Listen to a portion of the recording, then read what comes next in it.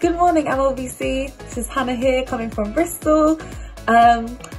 Welcome to our online service. It's so great to have you join us this morning and we hope you enjoy the service where Marilyn will be speaking on simplicity. See you guys soon.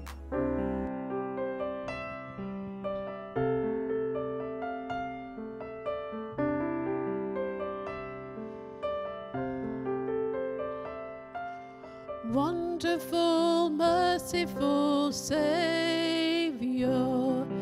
precious Redeemer and friend, who would have thought that a lamb could rescue the souls of men?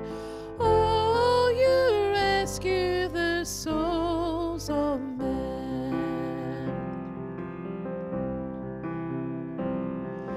Counselor, Comforter, Keeper, Spirit we long to embrace.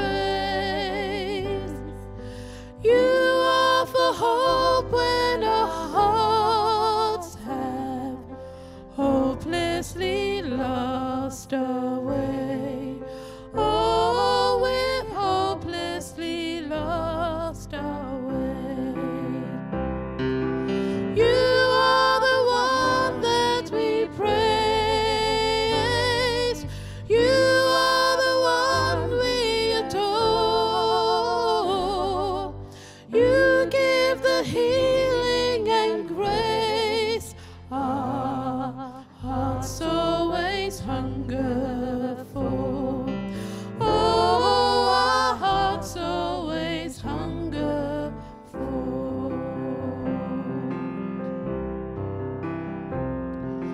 Almighty, infinite Father, faithfully loving your own, here in our weakness you find us, falling before your throne. Oh, we're falling before your throne. You are the one that we praise. You are the one we adore. You give the healing and grace our hearts always hunger for. Oh, our hearts always hunger for. You are the one that we praise. You are the one we adore.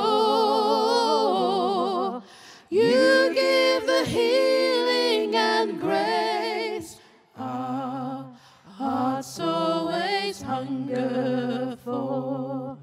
Oh, our hearts always hunger for. You are the one that we praise. You are the one we adore.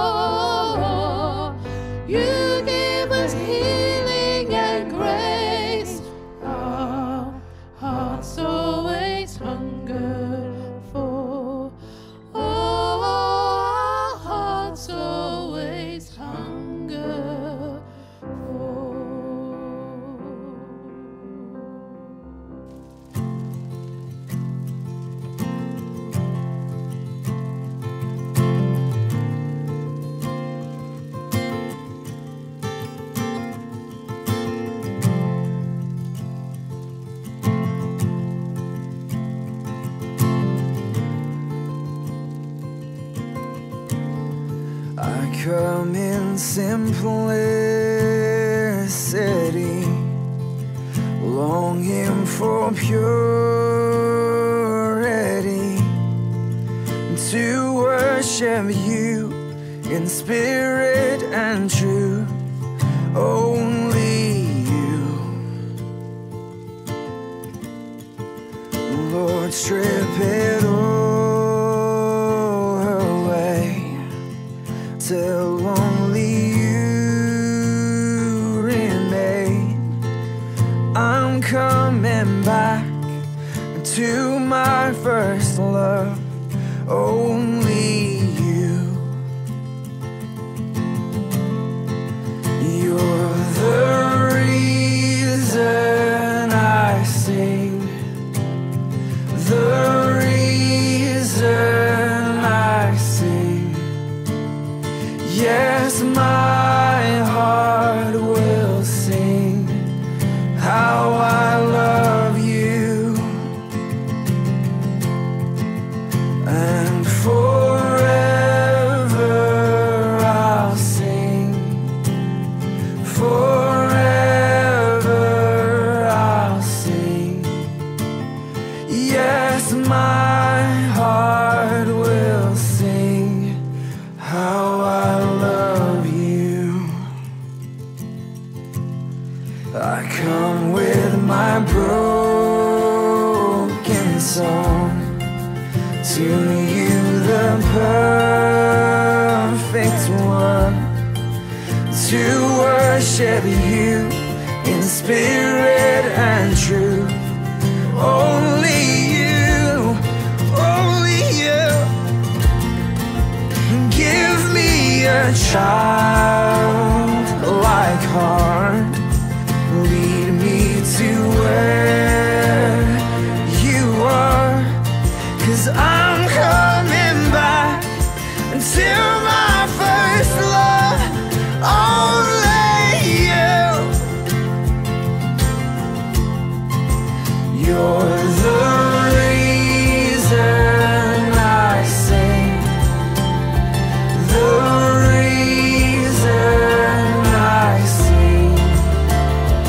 Yes, my heart will sing how I love you, oh my Lord, and forever I'll sing, forever I'll sing. Yes, my heart will sing how I love you, how I love you, how I love you, how I love you, my first love, how I love you, how I love you, how I love you, my first love. You're the reason I sing, the reason I sing. Yes, my heart will sing how I love you, and forever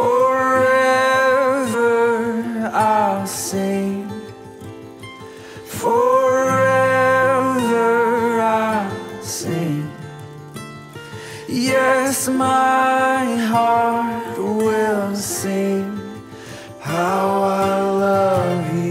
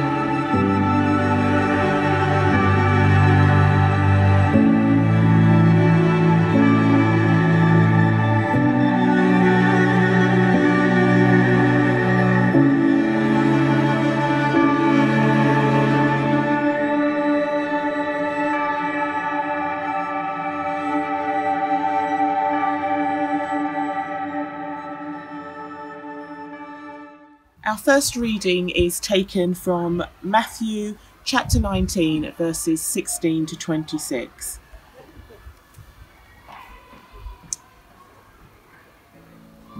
Now a man came up to Jesus and asked, "Teacher, what good thing must I do to get eternal life?" "Why do you ask me about what is good?" Jesus replied. "There is only one who is good. If you want to enter life, obey the commandments."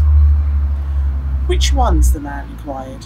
Jesus replied, "Do not murder, do not commit adultery, do not steal, do not give false testimony, honour your father and mother, and love your neighbour as yourself." "All these I have kept," the young man said.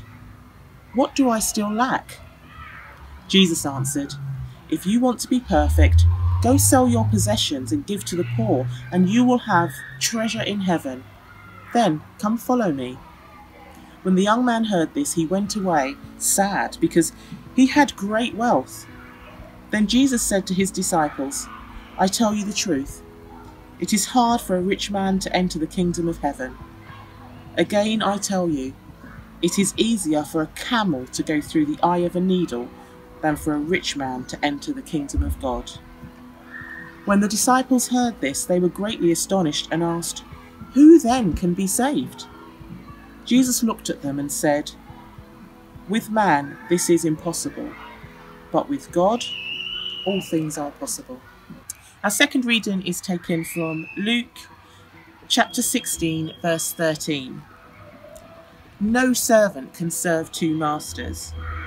Either he will hate the one and love the other, or he will be devoted to the one and despise the other. You cannot serve both God and money."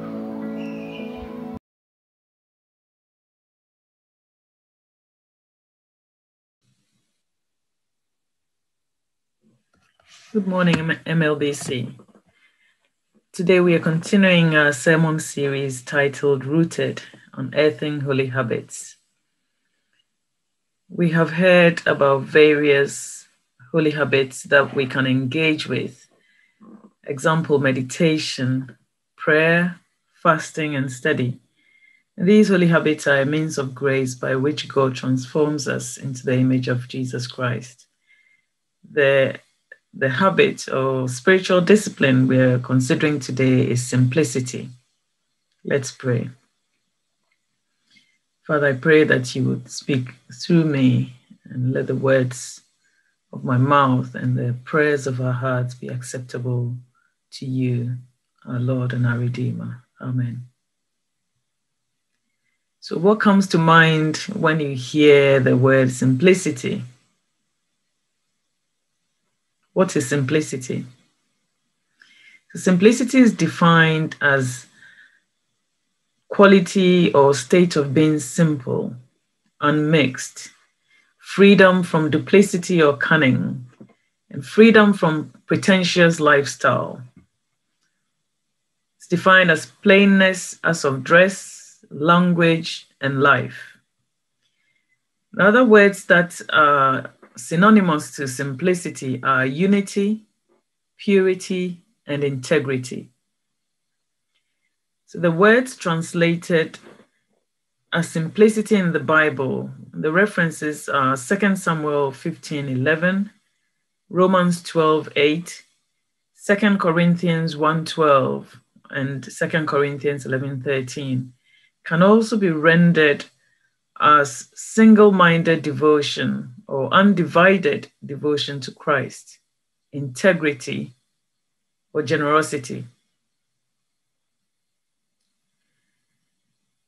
So in Luke 10:38-42, Jesus went to visit Mary and Martha, his friends and sisters to Lazarus. Mary got very busy preparing for the Lord, whilst Mary sat at Jesus' feet, listening to what Jesus taught. Martha complained about Mary not helping, and Jesus said, "My dear Martha, you are worried and upset over all these details, There's only one thing worth being concerned about. Mary has discovered it, and it will not be taken away from her. So Martha was certainly doing good things, getting ready and preparing for Jesus, and making sure everything was in order. But Jesus commended Mary for sitting and listening to him. In simplicity, our focus is on Jesus Christ. Our total devotion is to God. He is the center from where everything else in our life flows. So I read this analogy by Richard Foster, which really brought clarity to my thinking. So it's an analogy of coming into God. So we come into God with all that we are. So imagine coming into God from the periphery, with your focus and gaze on God. You keep your eyes fixed on him. And as you do that and still come towards him, you see him more and more clearly. You are in his presence and you enjoy all that there is in his presence. His love, joy, peace, contentment, his tenderness. But as you continue in his presence, you get to know his heart and you grow in his nature. So God's nature of love, righteousness, compassion, mercy, his justice, his generosity and kindness, and all his nature grow in you. But there are things that come between you and God, so your view is obscured. As we continue to come, the Holy Spirit show us the issues and the things in our lives that obscure our view of God. And he gives us power and grace to rid ourselves of these distractions. So my question is, where is your focus set? What things, even good things, come between you and God? In the passage read to us from Matthew 19, a young rich man asked Jesus what good deed he needed to do to have eternal life.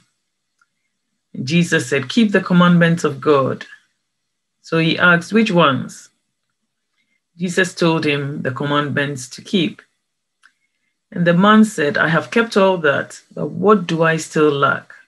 Jesus said, "If you want to be perfect, if you want to go all out and follow me, sell all your possessions and give to the poor, and you have treasure in heaven, and come follow me." The man turned away sad because he had a lot of possessions. This man's possessions and wealth had become a hindrance to his following Jesus, who would actually give him eternal life, the abundant life he wanted. Possessions are not bad. Possessions are not bad in themselves. They are good as God created all things for our enjoyment and blessing. But our possessions and the desire to have more can come between us and God. God is able to give us a correct perspective on our wealth and our possessions and to save us from the entanglement of it.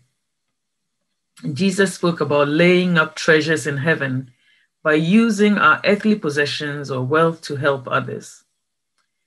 Jesus warned his disciples that no one person can serve two masters. We can't serve God. We can't be slaves to God and equally be slaves to money or wealth.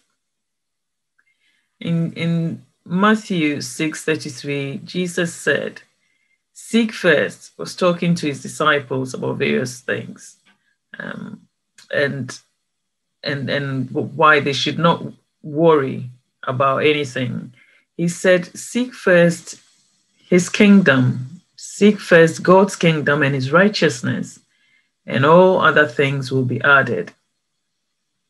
Seeking first God's kingdom leads to an ordering of the rest of life in ways that please God. Seeking God's kingdom first builds trust in our hearts and frees us from anxiety. We learn and know that whatever we have is a gift from God, that whatever we have will be cared for by God, and whatever we have is available to others. And we rest in the knowledge that God provides all that we need. When we see God first, our possessions and wealth have proper place in our lives, and they don't and will not rule us or compete with God for our attention. We also see ourselves as God sees us, without an inflated or diminished sense of self-worth, and we do not feel oppressed to please people. So how do we practice or cultivate the inward and outward habits of simplicity?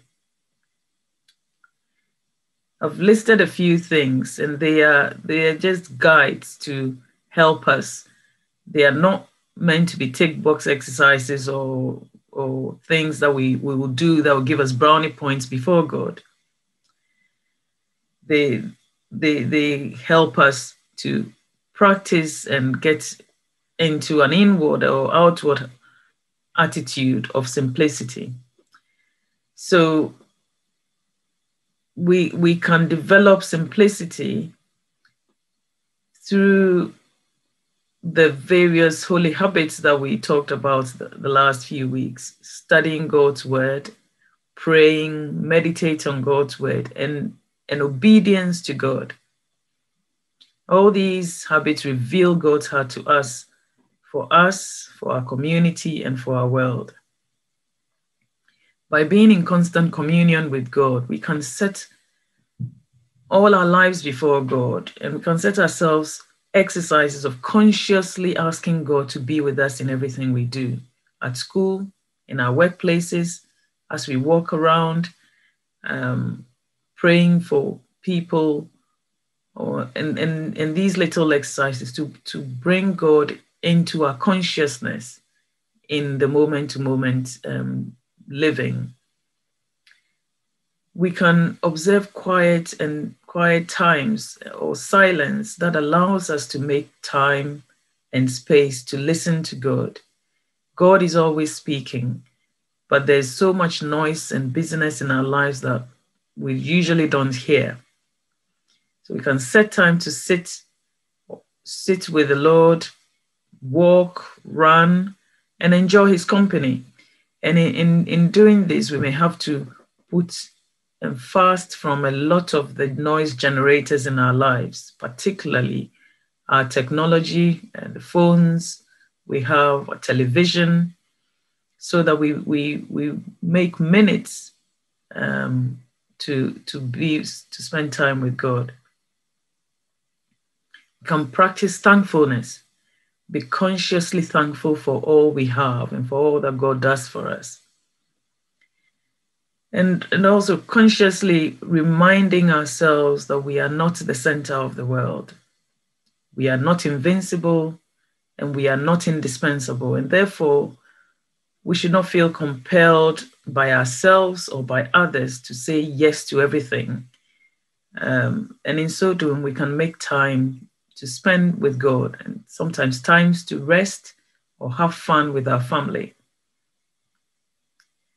Some outward things we can do is to look at possessions in a different light, buy things for their usefulness rather than the status they give us. We can develop a habit of giving things away. If they're things that we are becoming so attached to, or we don't need, we can give them to others who really need them.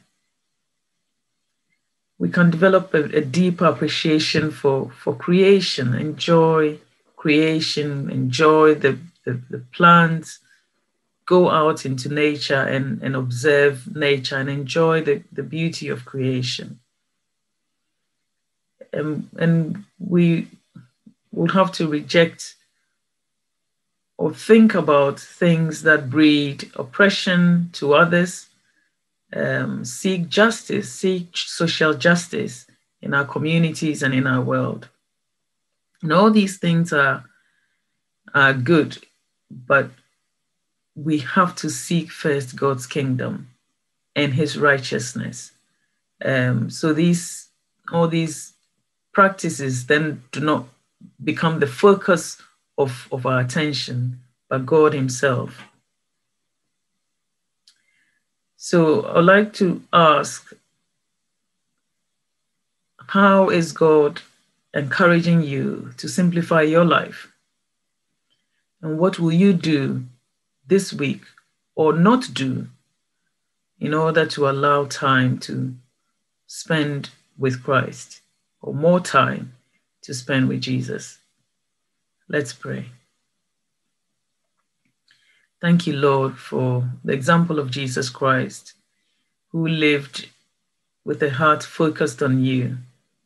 Help us by the power of your Holy Spirit to seek first your kingdom and your righteousness. As we focus on you, Lord, order our lives in the ways that please you. Help us to live in simplicity and freedom that Christ gives. In your precious name we pray. Amen.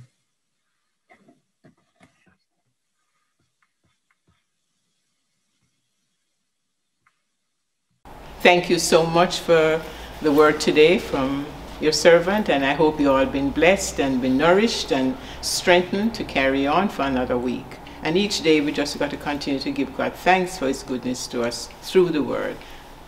Enjoy the week and join us after Zoom for a good special time of activities. Bless you all. Love and prayers.